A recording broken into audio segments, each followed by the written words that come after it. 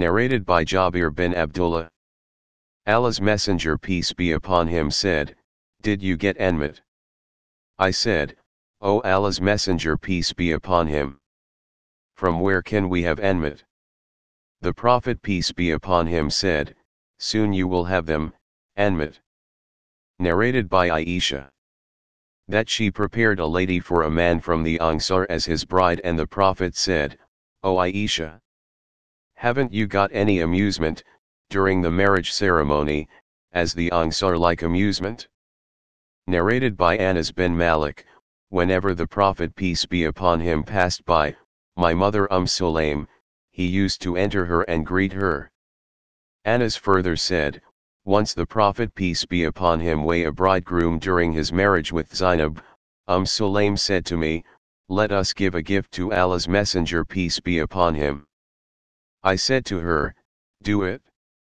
So she prepared Hisa, a sweet dish, made from dates, butter, and dried yogurt, and she sent it with me to him. I took it to him and he said, "Put it down," and ordered me to call some men whom he named, and to invite whomever I would meet. I did what he ordered me to do, and when I returned, I found the house crowded with people and saw the Prophet peace be upon him keeping his hand over the Hisa and saying over it whatever Allah wished him to say. Then he called the men in batches of 10 to eat of it, and he said to them, "Mention the name of Allah, and each man should eat of the dish the nearest to him." When all of them had finished their meals, some of them left and a few remained there talking, over which I felt unhappy.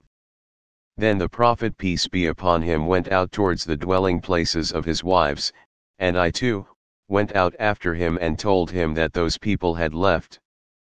Then he returned and entered his dwelling place and let the curtains fall while I was in his dwelling place, and he was reciting the verses, "O you who believe, enter not the Prophet's house until leave is given you for a meal, and then, not as early as, to what for its preparation.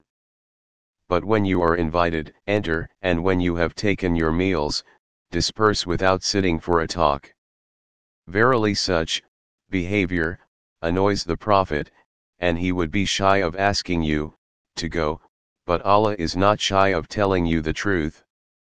Surah 33 verse 53.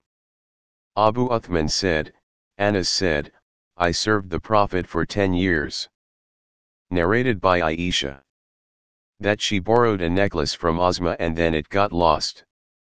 So Allah's Messenger peace be upon him sent some people from his companions in search of it. In the meantime the stated time for the prayer became due and they offered their prayer without ablution.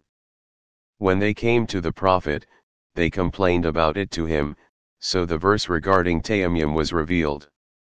Ozad bin Hudair said, O Aisha, may Allah bless you with a good reward, for by Allah, never did a difficulty happen in connection with you, but Allah made an escape from it for you, and brought Allah's blessings for the Muslims. Narrated by Ibn Abbas. The Prophet peace be upon him said, if any one of you, when having sexual intercourse with his wife, says, Bismillah, Allahumma janibnish shaitan wa janibish shaitan ma razaqtana, and if it is destined that they should have a child, then Satan will never be able to harm him.